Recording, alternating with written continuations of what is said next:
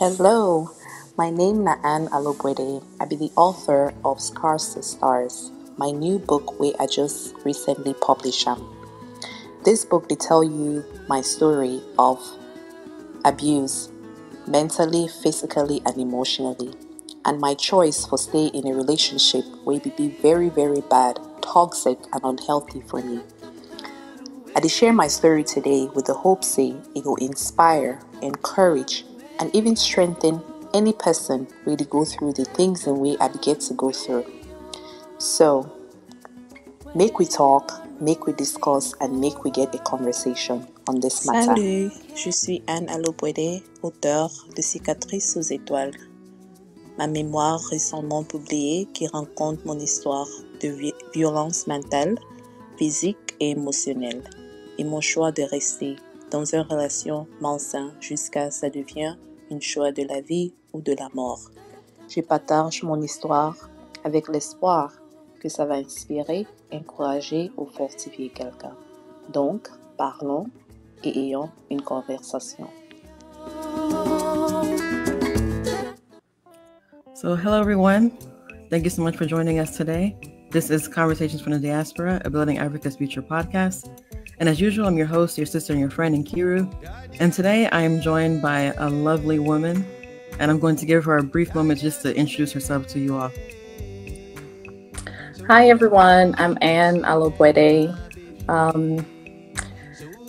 I recently published a book called Scars to Stars. It's actually a memoir, a story of true life events on my life for the past 13 years or so.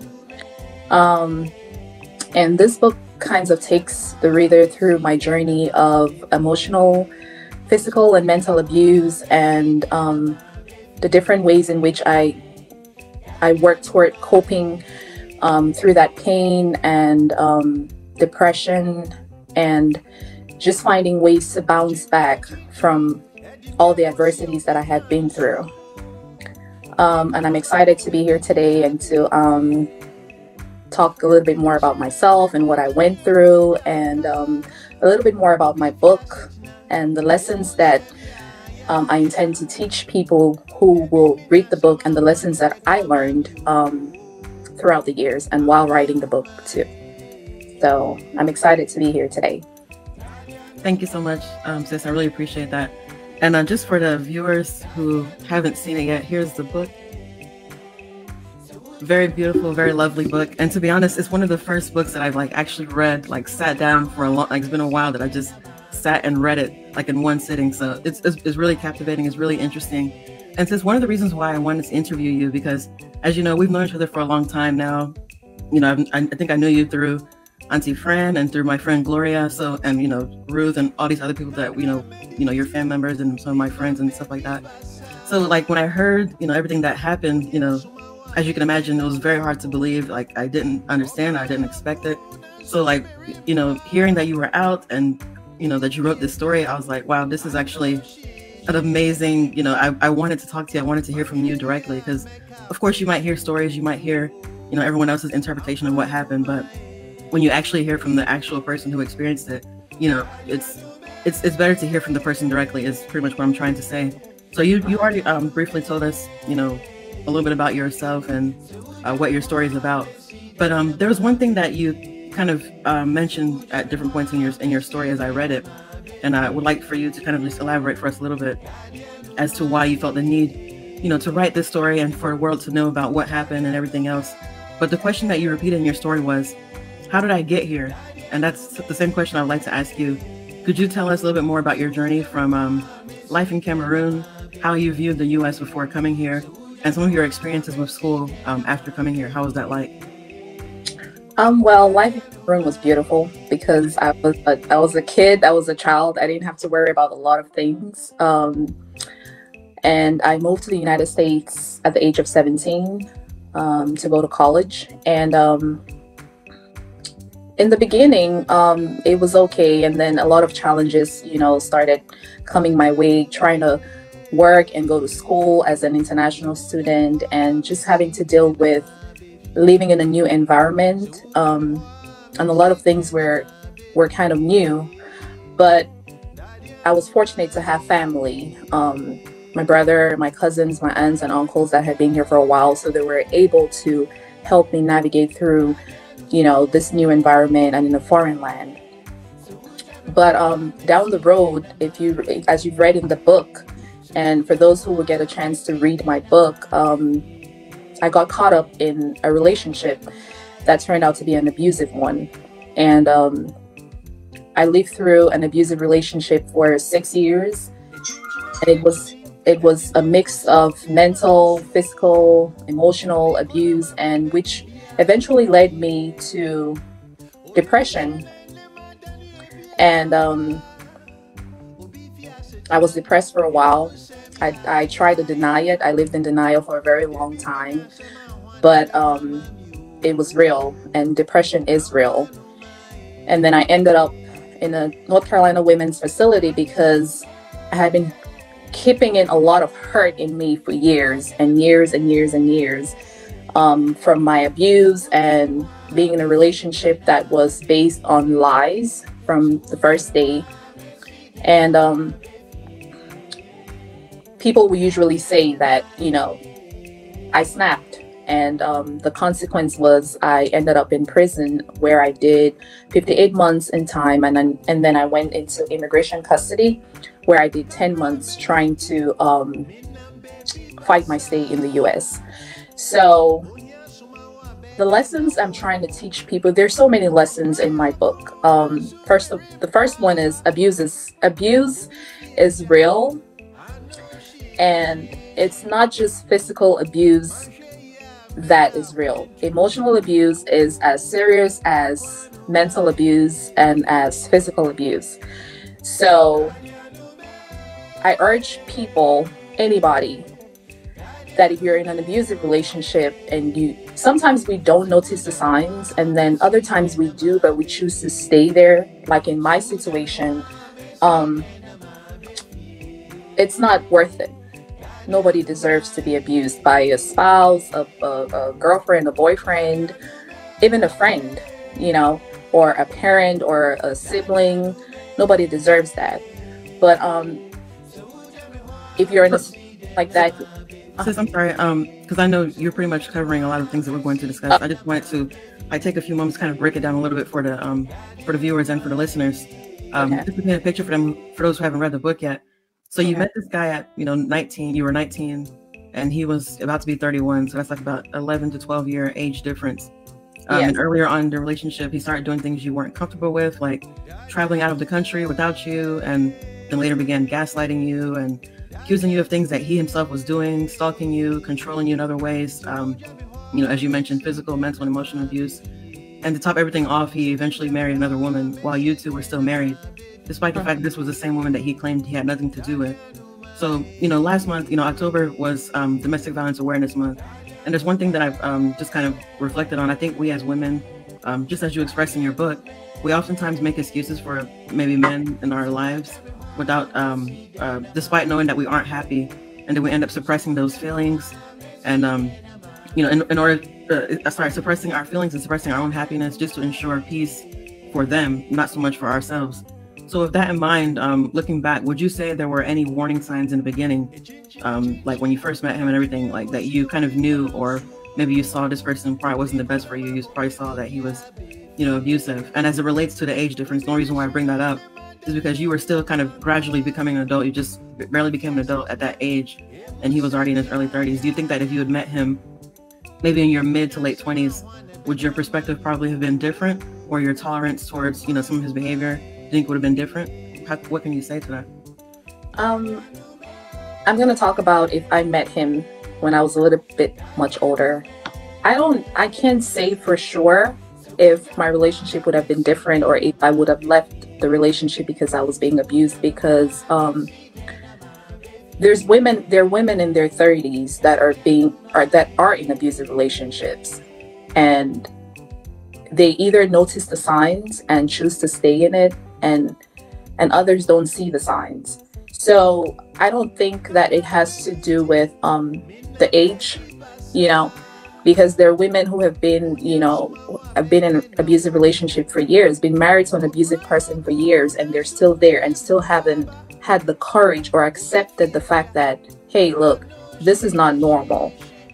I'm not, this is not normal. This is not what I need to go through or deal with. This is not what love is called, So I can't really say for sure that if I was much older when I met him, I wouldn't have made the same mistakes that I made, because I don't think it has anything to do with age. I think it has everything to do with choices, because I did realize earlier on in my relationship with him that he was abusive. Although he wasn't abusive in the beginning physically, he had showed me signs. And the first sign that he showed me was the controlling attitude and the possessive attitude. And I think, to me, that is the first warning sign of an abusive partner, or anybody who is abusive. They are possessive and they want to be in control of your time.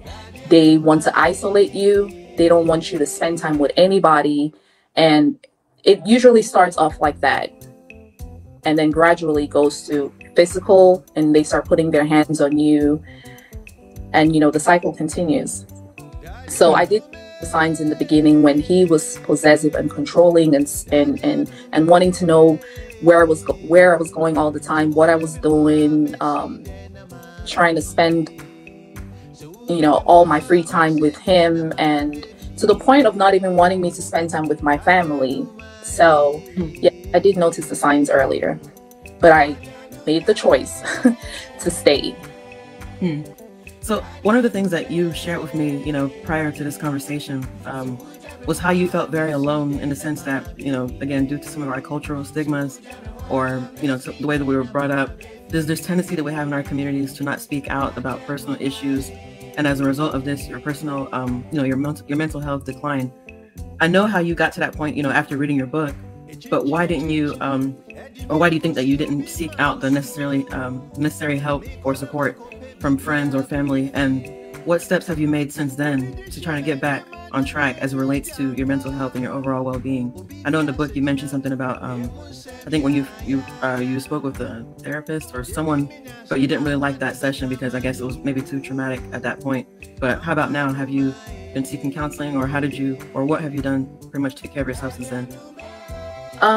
Well, when I started getting depressed, I was in denial. I couldn't believe that the signs were there. I had lost interest in a lot of things that I used to love to do. And that's like the warning sign of depression. I couldn't sleep at night. I was restless, most of the time. I wanted to isolate myself. I didn't want to be around people. So when I started feeling that way, I wanted to talk to somebody. I wanted to tell somebody what I was going through, but I was afraid that I was going to be judged, especially for the reasons why I was getting depressed. So I didn't feel comfortable talking to anybody about it. But if I want to talk about the way that I dealt with my depression, I didn't per se talk to anybody. I didn't talk to a therapist. I did talk to a therapist one time when I was in jail, and it was a really tough experience for me because I had to basically, relive the past and talk about everything that had happened. But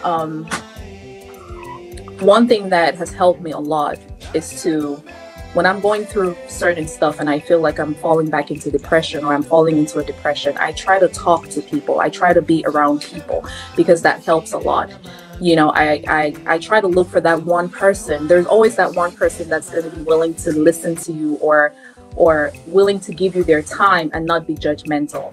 So talking about my story, writing my story was very, very therapeutic, very, very therapeutic. To me, I feel like this book is my therapy, because every now and then I go back and I read it, and it helps me through my bad days and the days when I feel like I'm having a time where I'm living in regret.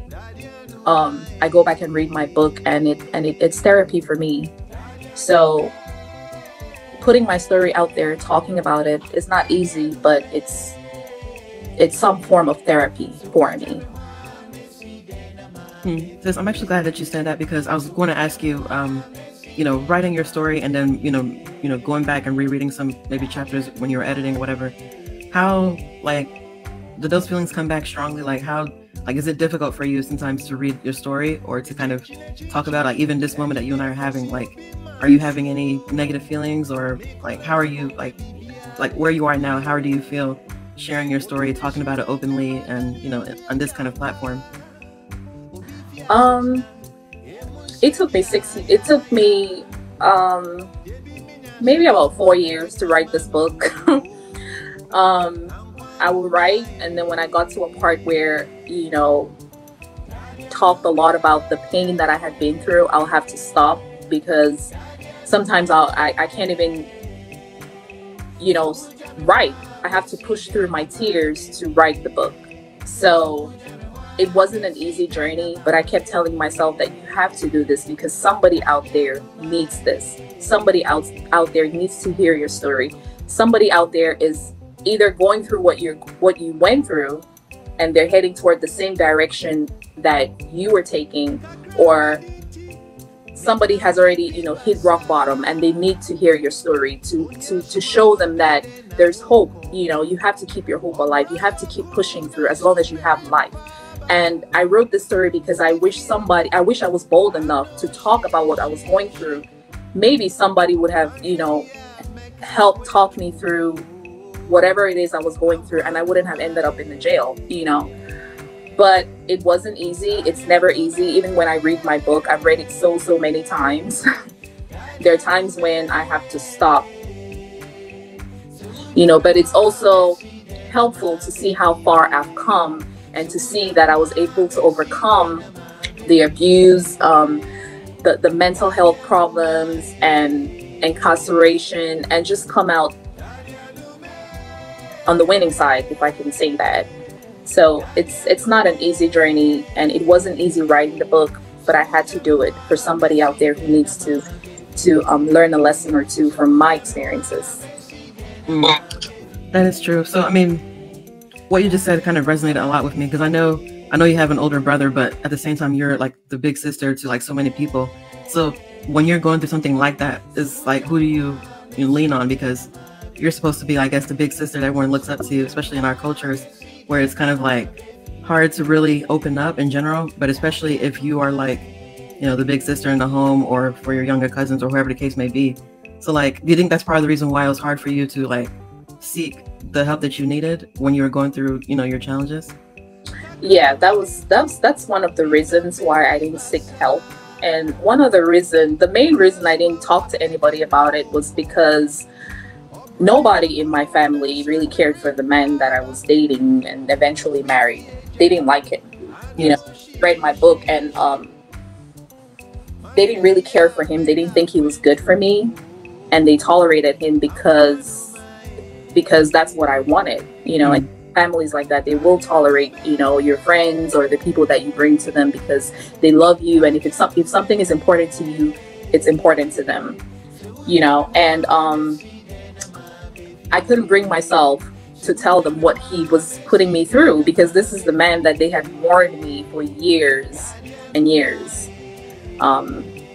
And my friends constantly told me he wasn't good for me.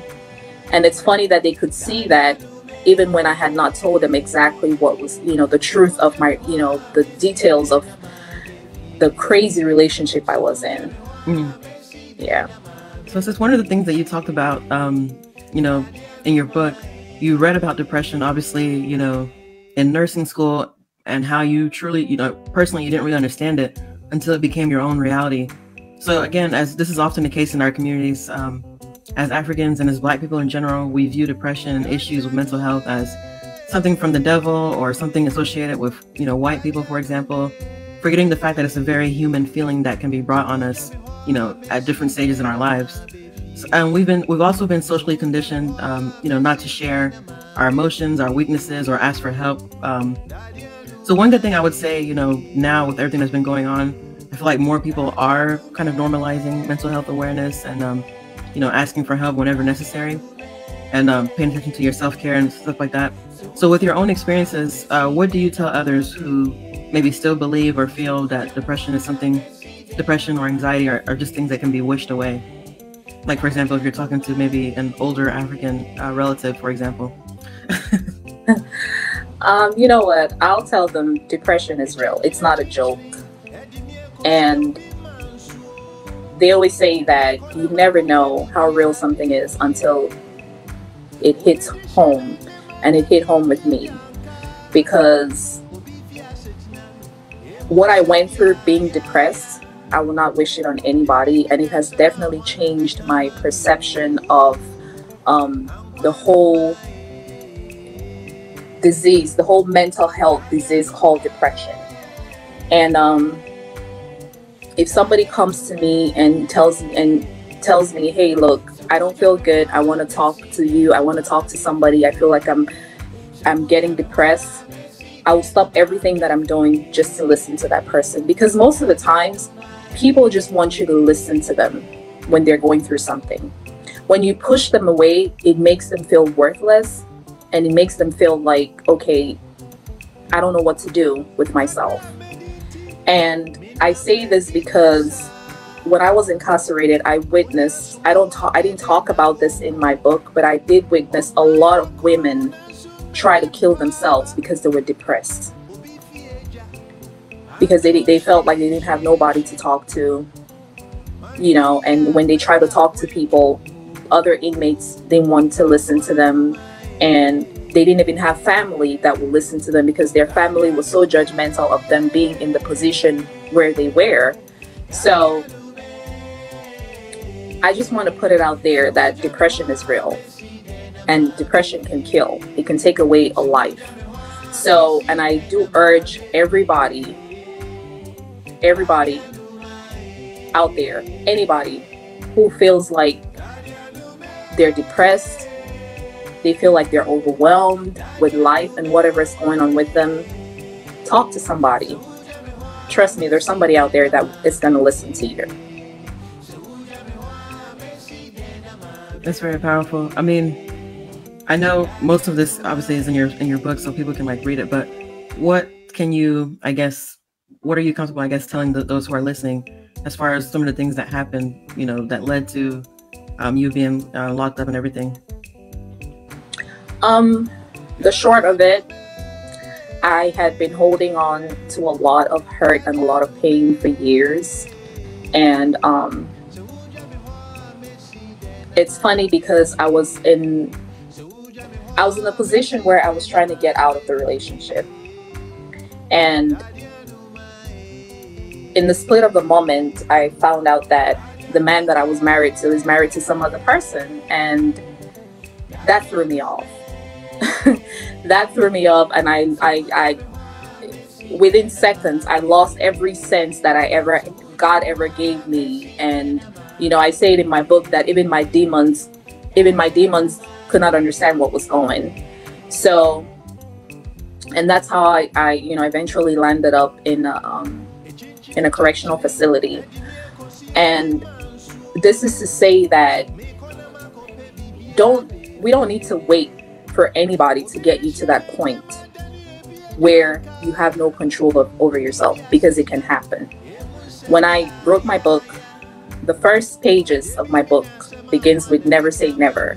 You never know what will happen. So don't let anybody get you to that point where you feel like, okay, I don't have control of myself anymore, because it can happen, and it can happen to anybody. I never knew it was going to happen to me, but it did. So, yeah, I held on to a lot of pain for years, all by myself. Wow. So, I mean, I don't know, like when you, because I totally agree with you. I feel like whenever you get to that point where, your life is almost pretty much totally dependent on someone else, like your happiness and everything else is just, you've gotten to a very dangerous point where, you can no longer fully function in your own, happiness, your own right, because everything you do is, kind of based on this other person. And I know some of the things that you expressed, in your story.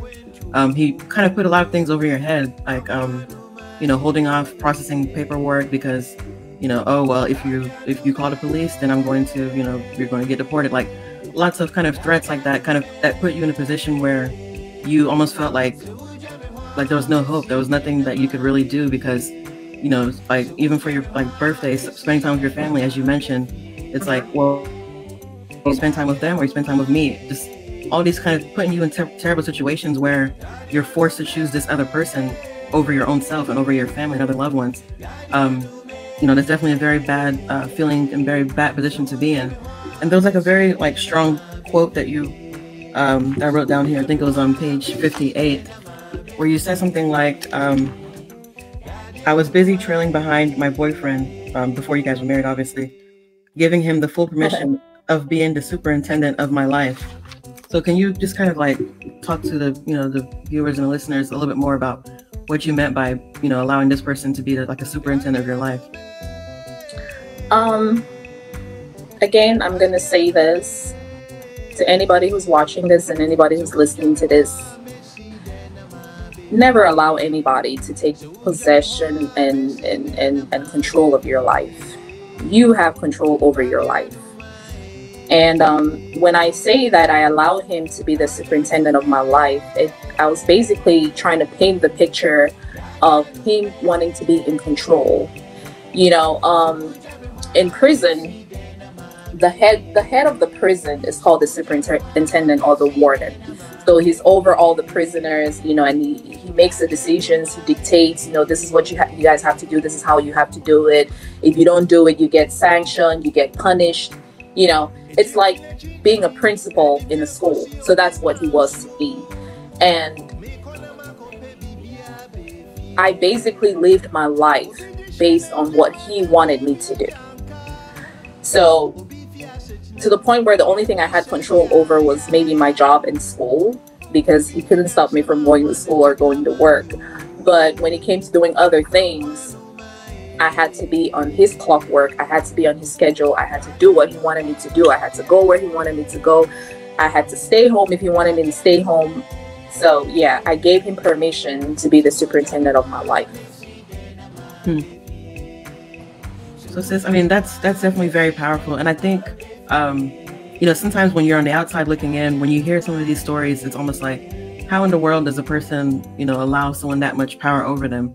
But it's not until you're in that position where you see how easily someone can be, put in a position like that, especially when they're already kind of vulnerable, in your case, having immigration status and different things of that nature. So when people kind of take advantage of people who they deem to be weak or vulnerable or whatever, there's so many things that can come out of it, so many negative things. And, I'm so happy, obviously, that you were able to survive and come out on top. And, you have this story that you can share with so many other people.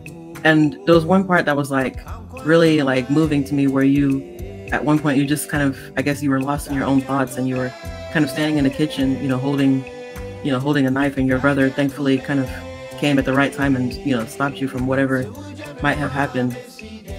What would you say, kind of, what do you remember in that moment, if you remember anything, what was going on in your mind that kind of led you to that point? I think I was having an episode of regret. I was looking at my life in this, an episode of my life, and I kept telling myself, oh man, you failed yourself. You failed yourself. You failed your family. You came to this country.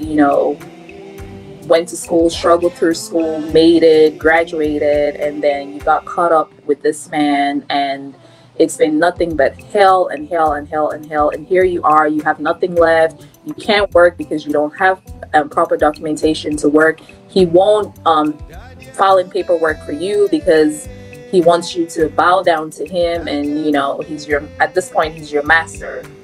And you've trailed along in a relationship that is not worth it, and a relationship that has been built on lies. And here he is today, dating.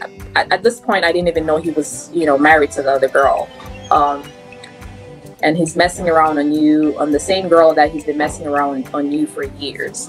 So I felt worthless,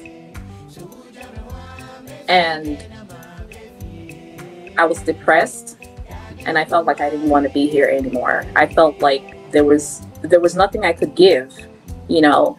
And sometimes I used to think that, you know, you can pick yourself back up, and some days, and I'm like, no, there's no way I can pick myself back up. Like, where am I going to start, you know? And I felt like a failure. And that's, you know, added to my depression. I felt like I didn't want to be here anymore, and I wanted to take my life, you know. But God had other plans, and He sent my brother right on time when he got into the kitchen and stopped that, because He had other plans for me. Thank you, sis. So I'm just going to ask one more question as it relates to this, and I'm going to go on like on a happier note. Okay. So, like, to be honest, reading your story, like, a lot of things were pretty triggering to me. Like, I was personally kind of getting upset at different moments because, you know, I hate reading about injustice or hearing about injustice. I hate, you know, people being mistreated, especially at the hands of someone who's supposed to, you know, love them and care for them. So, you know, it was definitely hard to read it in the beginning, like when you were telling your story, like how you got from point A to point B, and then, you know, everything that led up to the arrest and everything else. But I think one of the things that possibly bothered me the most is the fact that I think so many women, and even men, because it's not just, you know, exclusive to women, who are going through or who are living through like abusive relationships, sometimes, like, maybe when they report their abusers, sometimes not a lot is done, or maybe the abuser somehow gets away with it. But then when things turn around, let's say the one who's being abused, like in your case, finally kind of snaps, as you know, the word you used earlier, and, you know, attacks or, you know, does something in retaliation to the other person, somehow they end up getting in trouble and spending, like, you know, years in prison or whatever the case may be, having to serve like extensive sentences when they were the ones who have been abused for all these years. So, I mean, I don't know if you can like truly speak to the fact of, you know, what can people do if they are in these situations? Like, how can they maybe document it so they can kind of protect themselves so that, you know, in the future, you know, they won't have to worry about maybe spending time behind bars when they were the ones who were dealing with the, you know, the abuse and the oppression. And then the other question along with that is, like, did anything happen to him as far as like any type of jail time or any type of, you know, fines or any other punishment? Like if you were to see him today, how have you been able to kind of get over those feelings? Have you fully forgiven him? Like I think your mom was saying in the book, like, have you fully kind of gotten over, like, are you at peace with everything that's happened? I guess is what I'm trying to ask. Okay, I'm gonna start with the first question. If there's anybody out there who's being abused, man or woman, because it can happen to anybody. Abuse is not, a lot of people think that only women are abused. There are men out there who are being abused too. If you're in an abusive relationship, you need to get away from them and call the police. And especially immigrants, if you're, I'm just putting this out there, if you're married to somebody and they're holding, you know, trying to file paperwork for you through USCIS for your legal status, and they're using that as, you know, as a bait, and they're putting their hands on you, you need to call the cops. I know a lot of people are scared. If I call the cops, like in my situation, if I call the police, you know, I might get deported when they find out that I have no legal status. But there are so many ways that the immigration system can help you with that. So if anybody's putting their hands on you, the only way that it can be documented is if you inform the authorities, if you call them. And I wish I would have done that. I remember my criminal defense attorney mentioned it a lot of times, that I wish you should have called, you know, the police, and I wish this was documented. You know, things would have been a little bit different as regards my sentencing and my prison time. But please notify somebody if you're being abused. And if it's emotional and mental, leave them alone and get away from them, go as far away from them as you can, because it's not worth it. It's either going to end two ways. One person is going to lose their life, or you might end up in the same situation that I ended up in. So think about it and ask yourself if it's worth it. To address the next question, I haven't seen my ex-husband. I don't know where he's at. I don't know anything about his whereabouts, but I did forgive him, and I take some kind of responsibility for what he did to me, because it was my responsibility to leave the relationship, but I made the choice to stay. And now I don't know what I'm gonna say or do if I ever come across him, or if I ever met him, but I don't wish him bad. I just hope that he's not out there doing what he did to me to some other person, because nobody deserves to go through what he put me through. And I have forgiven him. It was hard. It was very, very hard. It's not easy. And sometimes I even try to catch myself and tell myself, do you really think that you've forgiven him? But I realized that I've forgiven him because sometimes, like in the past when I was incarcerated, I used to pray for him. And to me, that was something that showed me that I've actually forgiven him. I've let go, so I can have my peace and so I can move on with my life. And forgiving him has helped me to move on, emotionally.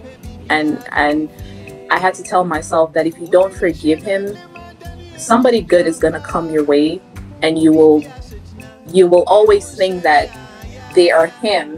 Because for a while I didn't want to be in a relationship or anything. I didn't want to deal with stuff like that, because I was I had PTSD. I was traumatized, but I have forgiven him and I've let go. But I do urge anybody out there, if you're in an abusive relationship, if you don't know what an abusive relationship looks like, call somebody and talk to them. Go online and research. Just to make sure that you're either in the right place or you're not in the right place. So, yeah. And actually, I forgot to include this in my notes, but now that I remember it, you mentioned the fact that, because I think some people in their minds, they may think, okay, well, it's only a person who doesn't have a strong sense of self-worth that gets into these kind of situations. But from what from your book, you said, and that your dad kind of instilled into you and to your sisters, how strong you were, how beautiful you were, how intelligent you were, and how great you were as young women. So it's clear that you had that kind of upbringing. You had a good sense of self and everything else like that. So how does one make the connection of having this strong sense of self and then still getting involved in things that maybe they probably wouldn't have expected themselves to be in? So I think when you love somebody, you tend to believe everything that they say. You tend to believe everything that they say about you. And I think that was it for me. And like you said, when you read in my book, I always grew up with a really, really high self-esteem, because my dad always made sure to tell my sisters and I that we were smart, we were beautiful, and we had so much potential, and we're intelligent. And he still does that till today. If you read in my book, my dad always tells us that he loves us, and he makes us understand our worth. But even if you've had that kind of upbringing and you've had that kind of security from your parents, and you meet somebody and you fall in love with them, most of the times when you love somebody, whatever that person says to you, you turn to believe it. And with time, you just think that whatever that person says you are, that is who you are, positive or negative. When you have a significant other in your life that appreciates you and tells you how good you look every day, how beautiful you are, and gives you all these positive attributes, you believe it and you walk in self-confidence, and you're like, oh my God, if my man or my woman thinks this about me, then I'm all that and a bag of chips. But when they start telling you that you're stupid, you're dumb, you're this, you're that, like if they start talking negative to you, then gradually and slowly you lose all your self-worth and all your self-esteem. And it works even with parents. You know how they say that you have to speak positive to your kids, because what you tell your kids that they are, they start to believe that that's what they are. So it's the same thing. And because your kids love you, because they love mommy and daddy, or whatever mommy and daddy says I am, that's what I am. And because, like, it's the same thing, I love my dad, I love my parents, so everything that they said that I was or I could become when I was a little girl and growing up, I believed it. And I had that great self-esteem. And then I met somebody who just crashed my self-esteem, you know, little by little, until at some point I felt like I had none left. But I want to encourage anybody out there too, it's never too late to build your self-esteem back up.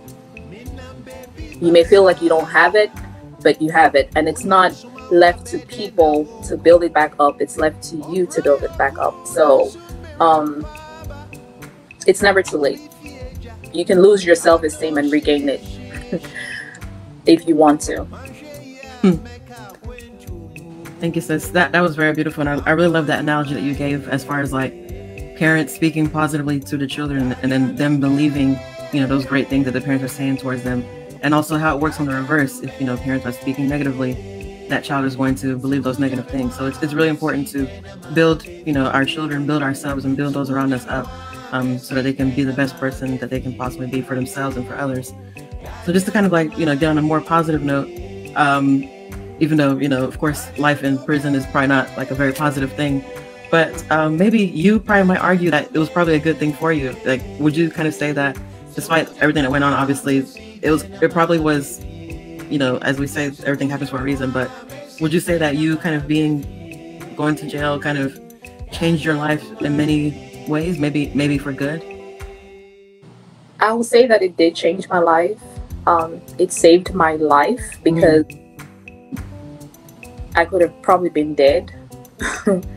You know, stress and, you know, like I said, I was depressed, could have killed me. It gave me time to regroup. I wasn't happy being there because I was away from my family. I didn't have my freedom. But like you said, everything happens for a reason, and I believe that God allowed, because he could have might as well stopped it from happening, but he allowed for me to experience that because he had so many lessons that he wanted to teach me. Because believe it or not, every single day behind bars I had a lesson. There was a lesson every single day, and I came out looking at life differently, much more differently than I did prior to that.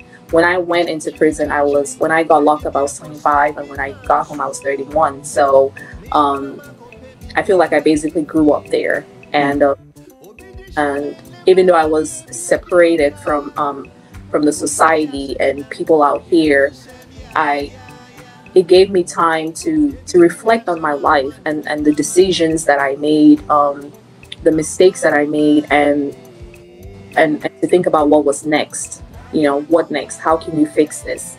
You know, and believe it or not, I did a lot of soul searching and a lot of fixing me while I was in there. That's deep. So I mean, you just said you celebrated 6 birthdays in prison, and Yes. and you had like a birthday party each time. So I think that was really sweet that your fellow inmates hosted parties for you. So despite the hardship and challenges that you faced, you know, during that time, as you just mentioned, I love that one thing that I really appreciated while reading your story. I love the fact that you were able to find joy in little things, and you made the most out of your situation. And you talked about some of the close friends and people that you met along the way, you know, that kind of helped your journey to be a little bit easier, like Eve, Miss Johnson, Ella, Rosa, and some others. And you also found cleaning the bathrooms, not just as a job, but as a service that you could do for other people to, you know, help bring a smile to their face and just kind of make things easier for them. And then you also took up a small business certification course a catering class, and obviously you even wrote this book during that time. So what are some of those lessons that, you just discussed, that you hope that readers of your book and those that are tuning into this chat will learn from your experiences, coming to the US as an international student, studying for and becoming a registered nurse, and then unfortunately, as things change, getting involved with a toxic person, being locked up for 6 years, and then coming out now to tell your story. And especially for young girls and even young boys, and like your nieces and nephews or younger cousins or anyone else, what do you hope that your story will tell them? For one, I want people to learn from my story that your circumstances might change. It's not guaranteed that you will live a all happy life. Like they say, life is not always a bed of roses. But I want to encourage people out there to always make the best of your situation and wherever you are. And one thing I kept telling myself when I was incarcerated, every morning when I wake up, some mornings I didn't want to wake up, some mornings I wake up and I'll look around my cell and I'm like, oh my God, I'm still here. But then I told myself, I'll have to push myself and say, hey, you still have life. You still have life. You can walk around. You have strength in your body. You can, there's a lot of things that you can do. So I learned not to worry about my environment, my physical environment. And I tried to make the best of the situation, do the things that I could not have done while I was out here. I learned a lot of things. While I was in there, I took every opportunity to educate myself. Most of the classes that were taught there were like certification classes. And when you read it in my book, a lot of people will make fun of me, like, you have a bachelor's degree, why are you taking all these certification classes?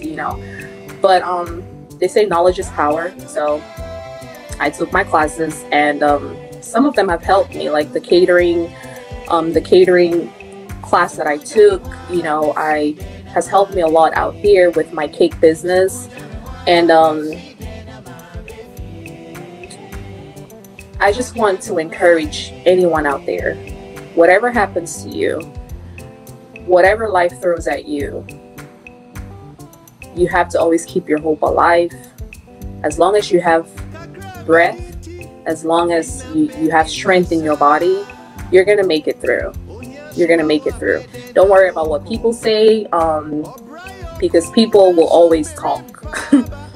Think about you and think about how you're going to, turn your mistakes around. Dust yourself up. You're always, when you fall, you dust yourself up and get back up and keep going, because nobody's going to do it for you. You can have family and friends that are going to support you, but at the end of the day, it is your sole responsibility to get back up when you fall. So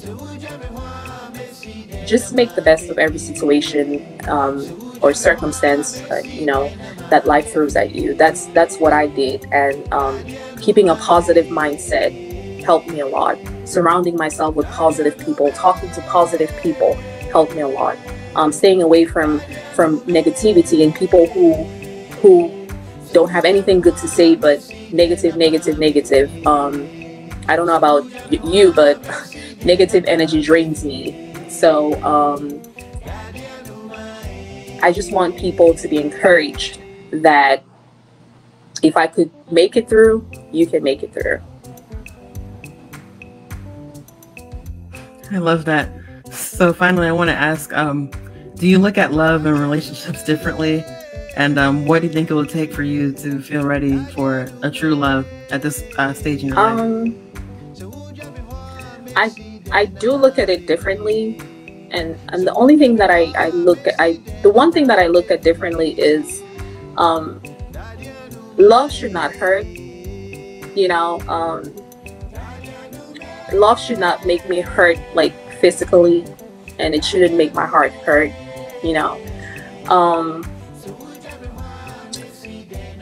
And I still think that there are good people out there. There are good men out there. In the beginning, I did not want to have to deal with any man. I didn't even want to hear it because I had been through a lot of trauma, But I don't want people, especially young girls and people who are trying to, who are out there dating and, getting involved in relationships, to look at my story and think that, true love isn't out there, because true love is out there.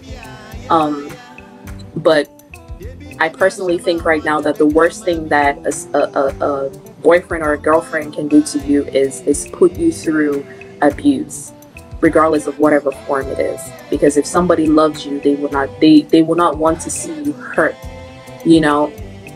So I do look at love a little bit different. I'm a little bit more cautious. Let me say that. Now I see those signs everywhere, and I'm very much careful. But that is not to say that there are not good people out there, or there's not a good man out there, who will treat me the way that I deserve to be treated. Very powerful point. So just to kind of make a kind of funny comment. Kind of growing up, we always hear like our African parents, African aunties and uncles, they kind of view, dating like, oh, focus on your studies, focus on your books. Don't worry about that until you're like, you've graduated college and you've done all this. So like, just kind of with that in mind a little bit, like, would you kind of say maybe the same thing to like your, maybe your nieces and your nephews, like as they're growing up, to kind of focus in one direction or the other? Or how would you, I guess, guide them as it relates to, relationships as they grow up? Well, my little sisters, and one of my sisters is married, and she's married to an amazing man. I love my brother-in-law. My other sister's in a relationship with somebody that I think is good for her. And but I have a niece, and a lot of people know that I'm fond of her. That's my baby. And from my experiences, I pray for her every day, and I hope that she finds, when she gets older, she finds a man that will love her the way that she deserves to be loved. But when you talk about focusing on school and all of that stuff, I don't think that finishing school is a prerequisite for you to date or to get married. I think if the right person comes, take that opportunity. I think people should pay more attention to, is it the right person for me? Am I being treated right? Am I being loved the right way? Am I being loved the way that God desires for this man to love me? Because if he's not loving you the way that God wants him to love you, or if she's not loving you the way God desires for her to love you, then it's not the right situation for you to be in. So I don't think, African parents are all about, you need to finish school before you get married, and to me it's not a prerequisite, and I won't make it a prerequisite for my kids or my niece, because I have seen very successful marriages where either of them didn't even finish school before they got married, and they finished school while they were married and probably already had kids and all of that. So I don't think that finishing school or achieving success in your career should be a prerequisite for marriage. That's a good point. I think, to be honest, the most important thing is just before you get into anything with anyone, just know who you are and know what you stand for, so that if someone is presenting something that is contrary to what you believe, then this is not for me. And just find, I guess, enough maybe appreciation of your own self, knowing what it is you like, what you don't like, and like understanding who you are, I think, before anything like that. So I think that's definitely one thing that everyone should do. And so sis, could you, first of all, thank you so much. Once again, I really appreciate the fact that you took this time to write your story for us to all read and learn from, and that you were willing to come on and talk to us about your experiences. But I know it can be, challenging to kind of talk about these things sometimes.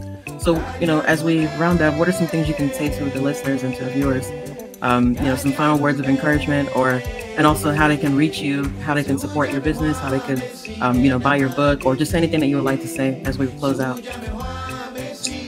Um, I just have one message to leave to my listeners.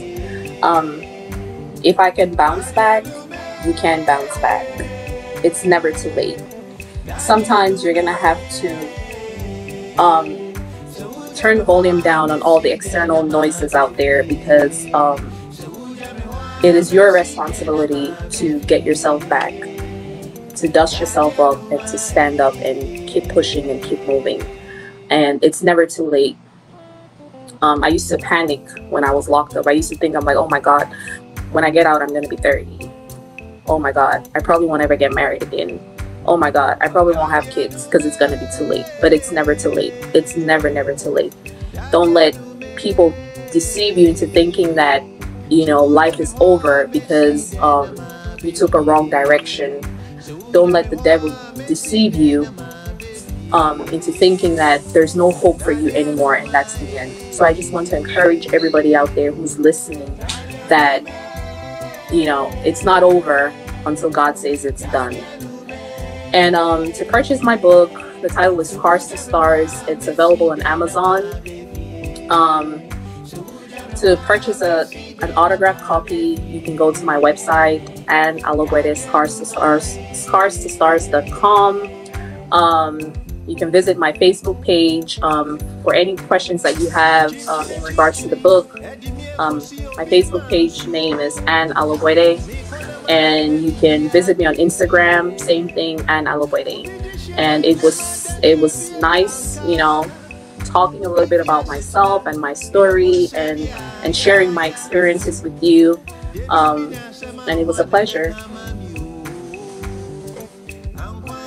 Thank you so much, sis. Once again, I appreciate you so much for being here, and I really hope that your story, can help someone else who may be going through this or is seeing signs in their own lives. So thank you again for opening up and allowing others into your world and into your experience. Thank you so much. Thank you for letting me have this opportunity to talk a little bit about my story and the message of my book. All right, thank you, sis.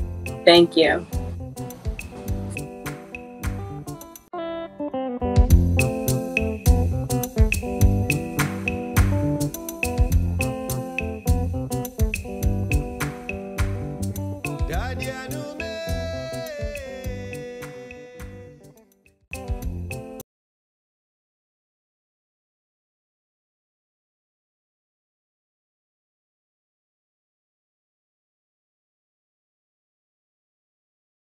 Thank you.